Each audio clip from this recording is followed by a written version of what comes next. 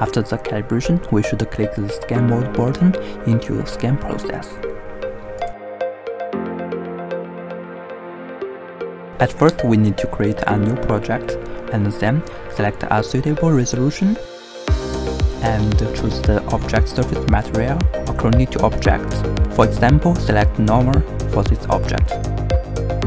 Press the Start button into preview mode, and we could check if the scan laser line is clear enough. When the preview is good enough, we can press the Start button again to start scanning, and we can scan the object with an optimal distance range. When the scanner is too close or too far from the object, it will lose tracking. An optimal distance is important. You can observe the distance color on the scanner or color bar on the software. If tracking is the lowest, position the scanner to the scanned area at a proper distance.